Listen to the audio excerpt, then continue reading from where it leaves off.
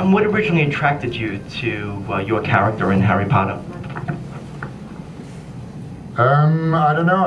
I did it really with fingers very crossed because, of course, when they started to film them, no way had she finished writing them. And so, of all the characters, it was not possible to know how it ended and what exactly his agenda was. And for those people who have not got that far, I won't be telling you.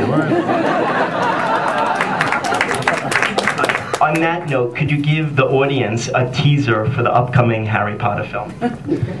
It's the last one.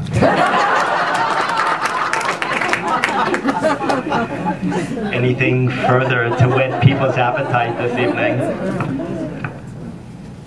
No, I won't actually, because the whole point about it is people wondering what happens next, and so I've always resisted it. You never know anywhere when you're in a public place and start talking about this thing, just whose relationship with that series of books you're going to ruin. So I'd leave it in a private thing.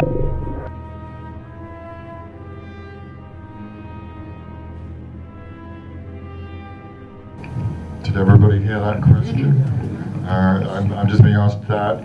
There have been, well, there are 4 directors that have been on the Harry Potter series, and whether that's affected the way I played it or whether it's changed.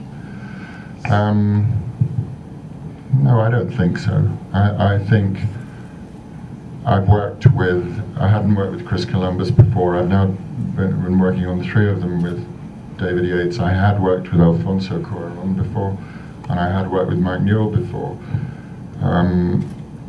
All of them are directors who involve the actors, and so it's a conversation, and I think it would be crazy of a director not to know that they're part of something that already exists, and that they're going to inherit a lot of things from the actors.